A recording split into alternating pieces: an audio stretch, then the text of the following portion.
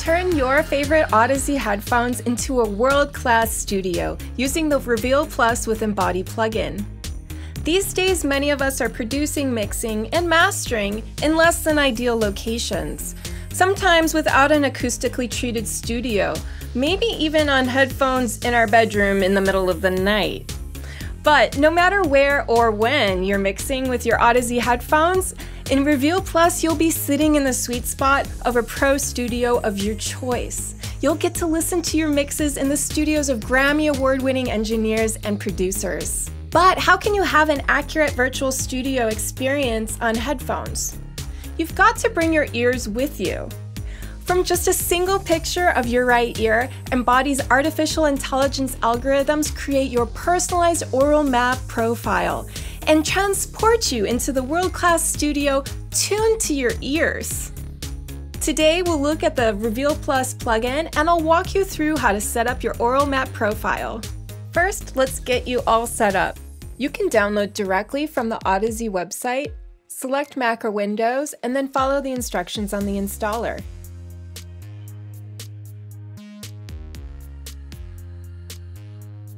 Now launch your favorite DAW.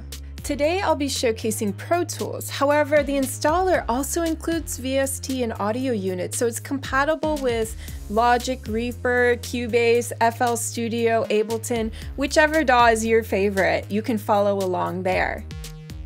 Since Reveal Plus is a stereo monitoring plugin, place it on your stereo master fader.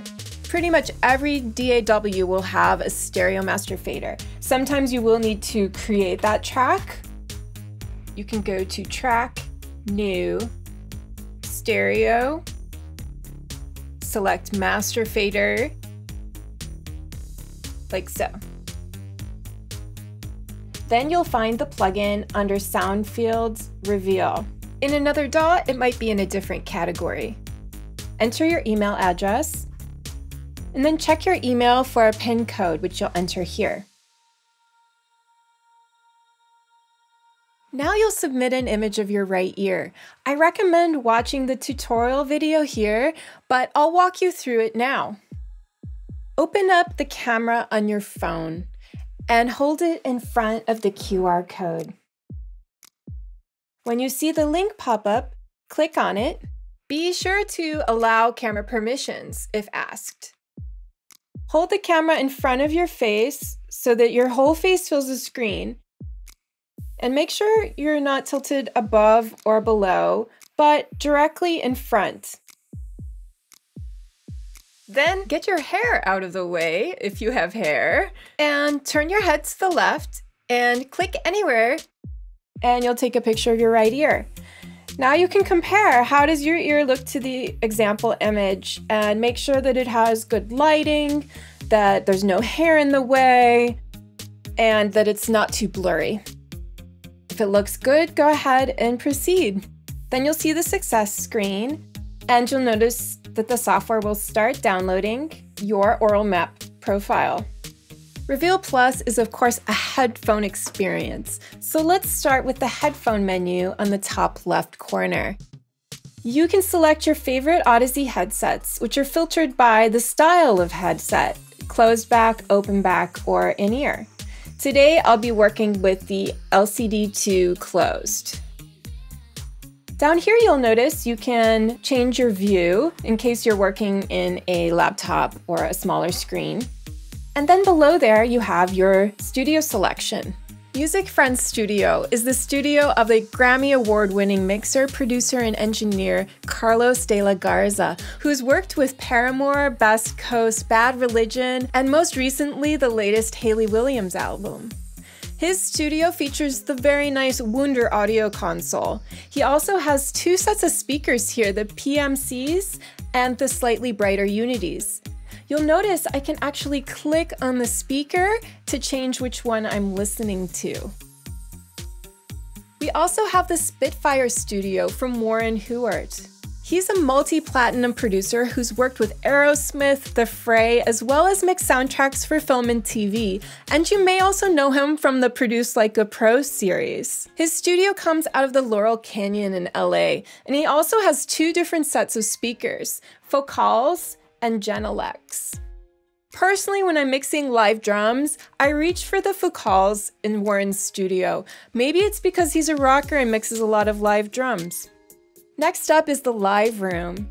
This offers an acoustically unique experience from the other studios. This room has a more pronounced signature, such as a room that you might record strings or a whole band in.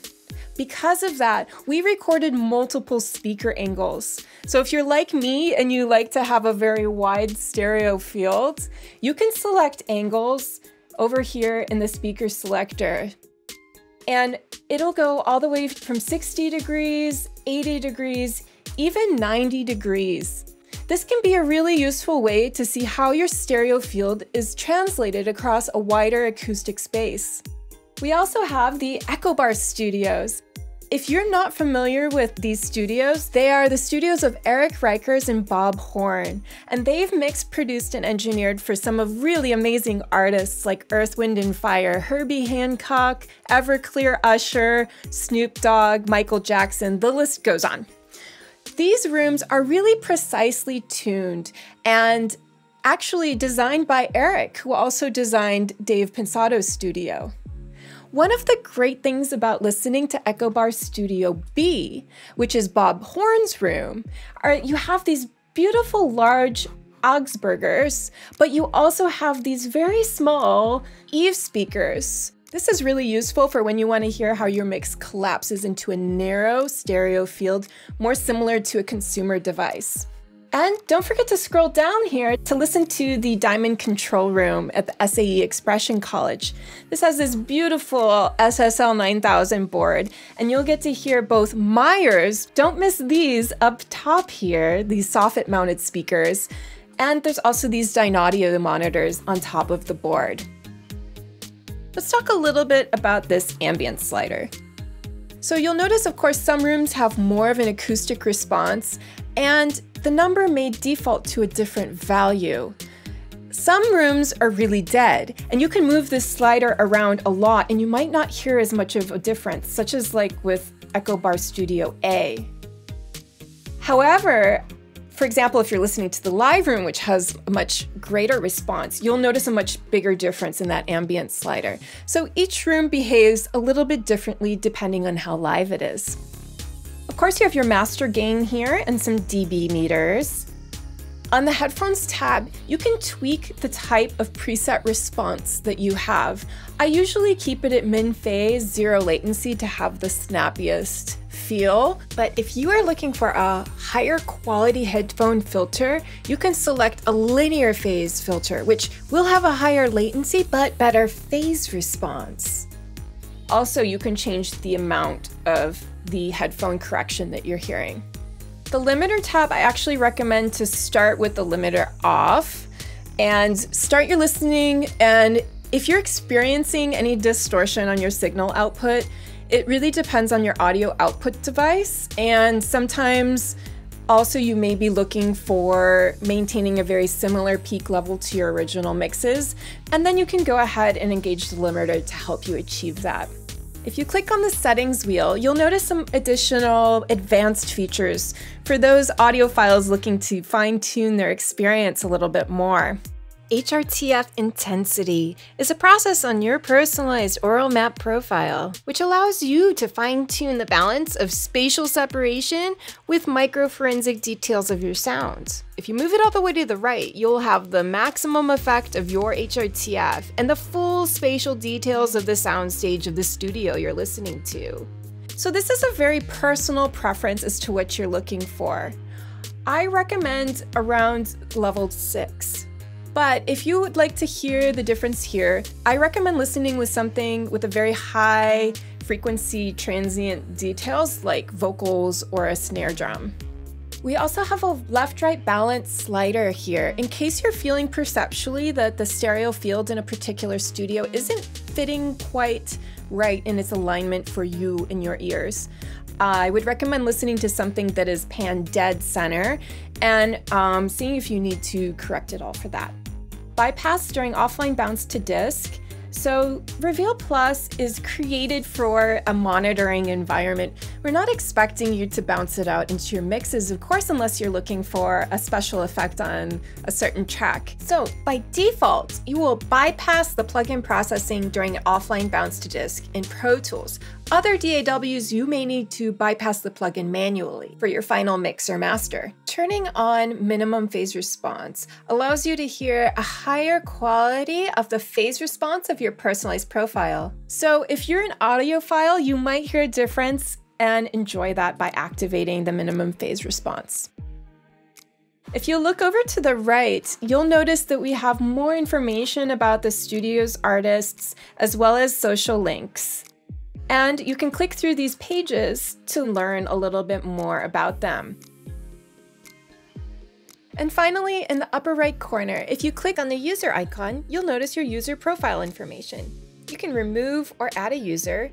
Here, if you bypass the Aural Map, you won't hear any of the personalization or studios, but headphone presets only. If you'd like to submit a new image, you can click right here to give it another try.